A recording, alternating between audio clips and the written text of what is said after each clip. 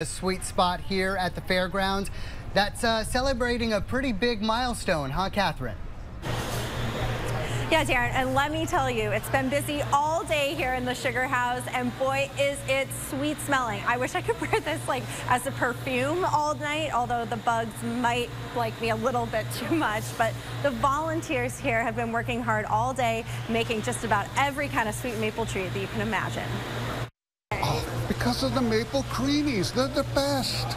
It's a tradition at the Champlain Valley Fair, the Maple Sugar House. Maple treats of many varieties for all to enjoy.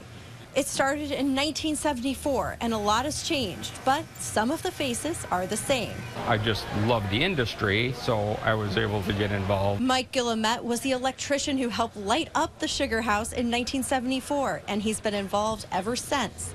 Now as the chair of the Chittenden County Sugar Makers Association. The maple industry is something everybody enjoys, and now I'm kind of well known, right, and everybody, so it's a little bit easier, but it's hard for me to walk away. The Sugar House doesn't just serve treats. Each year they donate $15,000 to maple research to help push the industry forward.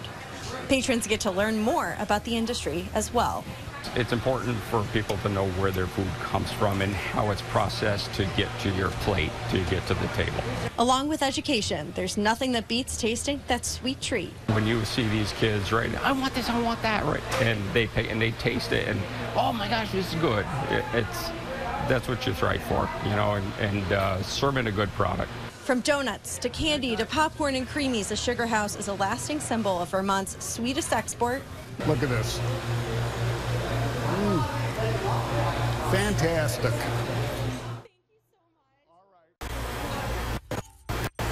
And so the cotton candy is my absolutely favorite treat here at the fair. I know a lot of people like the maple creamies, but cotton candy is my favorite. So Mike's helping me out here and letting me try because the volunteers make it look so easy.